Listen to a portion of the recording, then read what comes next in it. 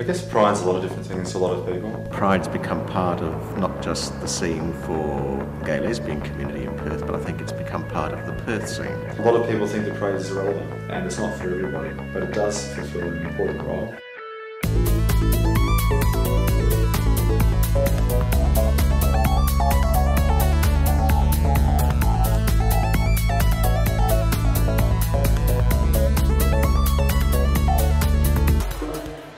The Pride Festival itself these days starts with Fair Day, which is usually held on the Queen's birthday long weekend on a Sunday.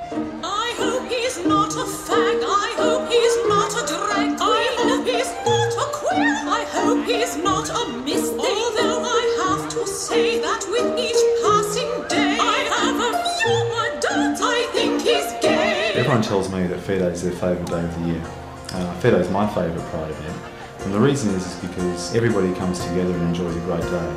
The older you are, I think Pride's a movement that fought for your rights and won your rights and took you out of the dark ages. For younger people now, it's an organisation that gives them great opportunities to meet other people and great opportunities to socialise in ways they couldn't do going out with ordinary straight friends to straight places.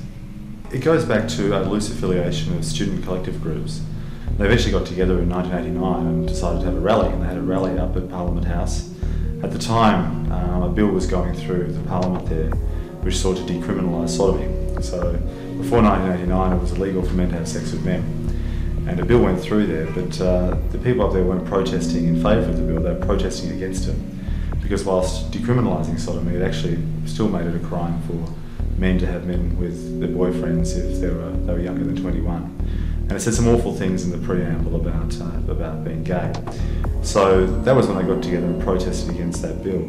From there, the following year, they became the Pride Collective, and they had their first Pride Parade. And then a year or two after that, they became incorporated and then started marching through Northbridge and having fair days and festivals, and here we are today.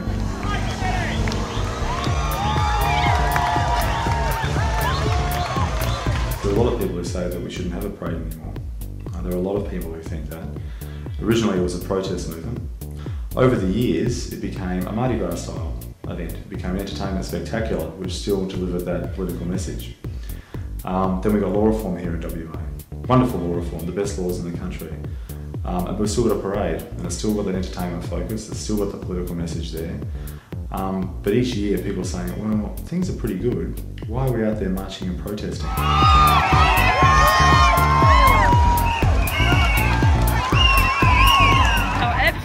Wonderfully proud I am, because behind me here, John Curtin College of the Arts students have turned up, and I think right now there are about 25 students here, and I've been over there telling them what a wonderful night it is, and how those people who are young people who identify as gay or lesbian will march this time in the year, one time in the year, where they're going to feel in the majority, and that's absolutely a life-giving experience.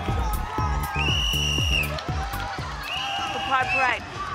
It's very much about gay and lesbian and queer and transgender and transsexual visibility, because gay and lesbian and different gender identities are so invisible in the community often that it's really a chance to be loud and vibrant and celebrate your identity, and it has a really potent political message.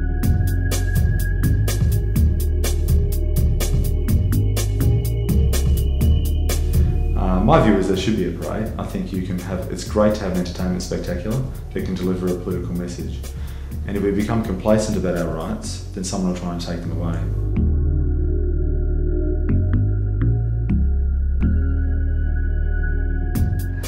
Well, it's an area of great controversy in the church, as you probably know. I mean, there are people who believe that there is no room at all for sexual expression outside of marriage, whether you're gay or straight. The Anglican Church is a church which has always sort of embraced quite a diversity of activity anyway.